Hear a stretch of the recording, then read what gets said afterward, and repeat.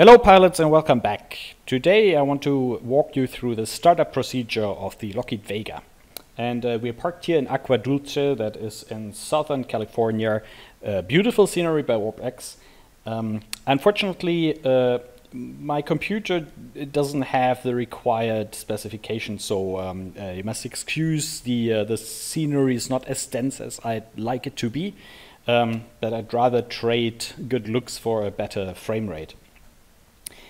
So let's jump into the cockpit and we go through the startup procedure here and the weight and balance sheet on the right side. So we're already fully loaded. We've got 4 passengers aboard, about 40 kilograms of cargo, both fuel tanks about half full, 59%, 53%. So that should give us around 45, 50-ish gallons of fuel. We have all ground equipment is currently installed, and let's get her ready just by detaching everything.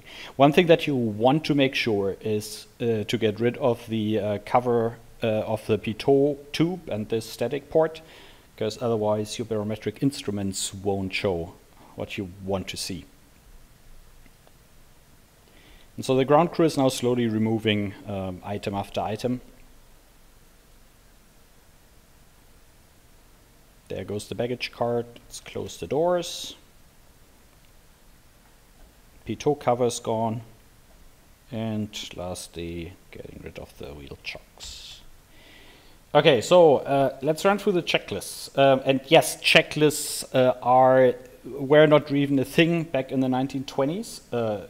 Essentially the first real checklist only came about a couple of years later in Second World War.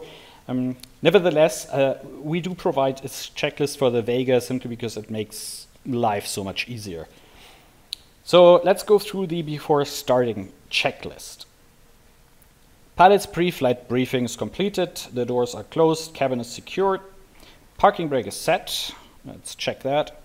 So down here you find the parking brake lever, it's this one, and when it's in the back position you can see that the parking brake is engaged. Electrical fuses. Now I would recommend that you check these before the flight because you never know if you have a burned fuse, so open up the fuse box, open the lid. Yep, that looks all right. We've got spares as well. Close it up again.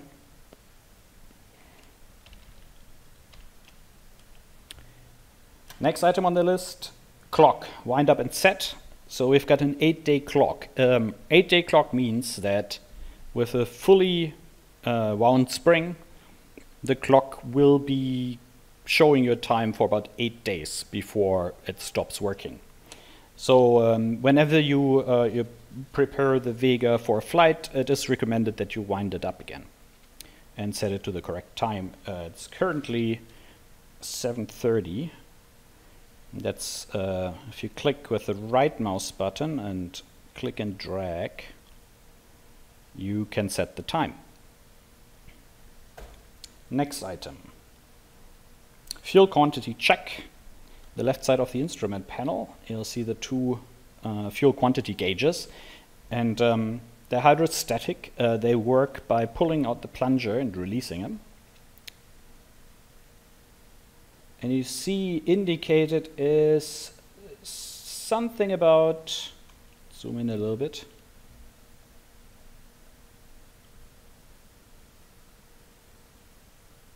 so it shows around 32-ish gallons in both tanks, and you must keep in mind, because we have a tail dragger, when the aircraft is on the ground it's clearly not level, and so the fuel gauge indication will be off depending on the angle at which your aircraft is. So you get the most precise reading of your fuel gauges when you're flying level in the air. On the ground, it's just to check that the gauge is actually working. It's to check that the fuel that you put in the tank is actually there. But it won't give you a proper, correct readout of the real quantity of fuel. Next item, throttle closed. Let's check the throttle quadrant. Throttle is closed. Mixture is full lean.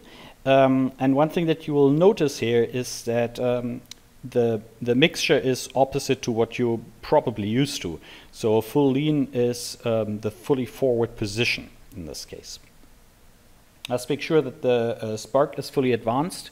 So this engine is equipped with a spark advanced, so that essentially sets the timing where the fuel gets, or the fuel mixture gets ignited inside your cylinders. And the engines, the early engines of the 1920s still had a spark advance before all of it was mechanically automated. So at the moment, the spark advance is not simulated yet, so it doesn't really do anything. It doesn't really matter where it sits during release. But for proper procedure, set the spark advance to fully forward, fully advanced. Next item on the list is the supercharger blower. That should be in the off position because the supercharger takes up a little bit of momentum of the starter motor. And so in order to decrease the load on the electric motor, it is recommended to turn off the blower during startup procedure. So that's this lever here, has two settings, on and off. So that should be in the off position. Carburetor heat cold. Carburetor heat you'll find just above the two fuel gauges, and pushed in is cold. Ignition off. Yeah, you can see the magneto switch is in the off position. This is not part of the checklist, but I would also recommend that you cage the artificial horizon during startup. That is just to save on the bearings of the gyros. And that concludes the before starting checklist. So now let's perform the engine start. First item on the list, master battery switch. Let's click to it.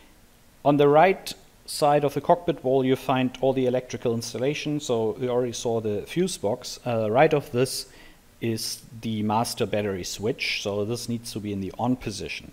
And just so you're aware, in the normal default view of the virtual cockpit, the switch is a little bit hidden behind this beam here. So you can operate it, but yeah, the label is not readable, just so that you know. It's right there, battery switch. Fuel pressure warning light should come on. Those are fuel pressure warning light and oil pressure warning light. And as soon as you turn the battery on, those should come on because we don't have any fuel pressure, we don't have any oil pressure. And you can actually dim these lights and increase the luminosity as well by twisting those. Number 4, mixture, full rich. So we pull the lever all the way back and do this on the joystick controls. Wobble pump, operate until fuel pressure reaches 2 to 3 psi. Now the wobble pump is on the right side of the cockpit wall. You can see it right here. And let's adjust the view so that we can see the both the fuel warning light. Here's the indicator for the fuel pressure and the wobble pump. You operate it with the left mouse button click and then drag it over the screen from the bottom to the top. So pull it back and forward, and it doesn't work.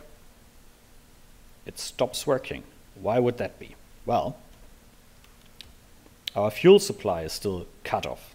So we need to put the fuel selector to fullest tank or both. This is the both position. Let's try this again. Yeah, there you go. And you can already see how the fuel pressure is rising. And reaching about 2 to 3 psi, the warning light should go off. There it is. Let's give it a bit more because we need a bit more time. Oh, it gets harder to push. All right. Primer. You need to prime the engine so that injects a small amount of fuel almost directly into the cylinders. That's required during startup just to make it a bit more easy for the engine to fire up. And the primer you'll find right here. The primer has a lock, so in order to unlock, you first left click. That unscrews the primer. then you can pull it back. That fills up this little cylinder, and then you can push it to squirt the fuel into the cylinder. It's a warm day, so I'll give it 3 strokes, it should be enough. And you can lock the primer again with the right mouse button click. That puts it in place. Throttle, open 1/2 inch. And that should give us roughly 600 RPM during startup. And what you see here, this wobbling, that is just a result of a very old joystick that I'm using. It's a Cytec X52. And yeah, it's it's seen some action. Ignition. Magnetos, both on. 1, 2, 3. That's both. Booster button and starter button on. So in the original aircraft, you would press both the booster button and the starter button at the same time. So one finger would be on one button, the other finger on the other button, and then you would just push them in. Obviously, in flight sim we can't really do that. And the workaround of that is that when you press the button, it stays in the pressed position, and then you can operate the other one. But one thing that you would have noticed is that the fuel pressure by the time that we set everything up dropped again to 0, so we should bring that up again.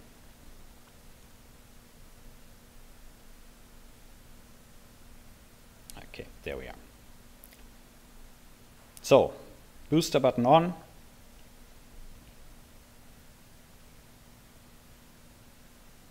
And nothing happens. My suspicion is, yep, that's right. We overloaded the battery. We've got a blown fuse for the starter motor. So let's change that again and hope that second time we're more lucky. The reason for this is that I expect that the voltage of the battery is quite low, and as the voltage drops, the starter motor is sucking up more current. And so as it's sucking up more current goes through the fuse, so it's more likely to blow. One thing that you could do in order to prevent that is to not engage the booster. So let's try that. I need more fuel pressure again. Okay. Yeah, that's better.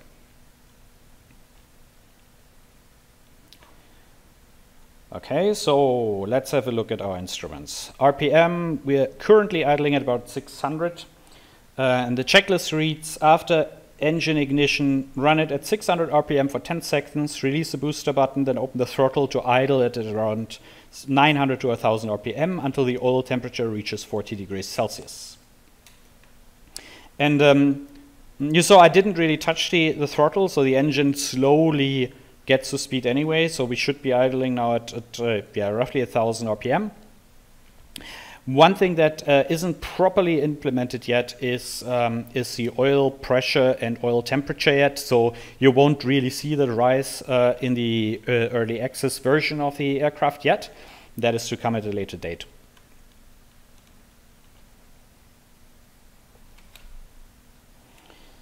All right, let's continue with the checklist. Oil pressure rising, supercharger blower on. Generator switch on. I told you before that our battery is very low on voltage, so let's turn on the generator.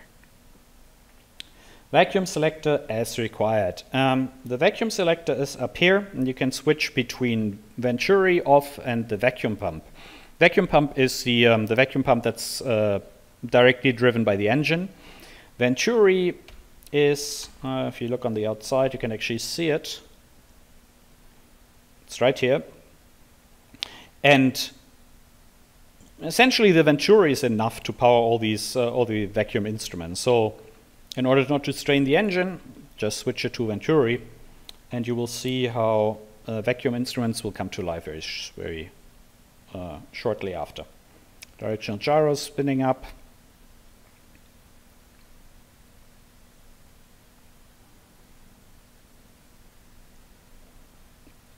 Turn and bang indicator is coming to life.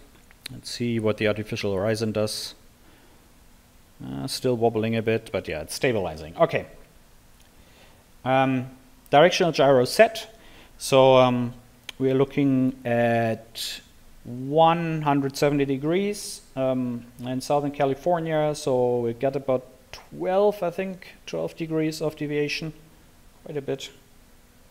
So there we are. And now we're ready to go. So that concludes our startup procedure for the Lockheed Vega. For more information, you can visit our website at www.wing42.com. That's all. Have fun.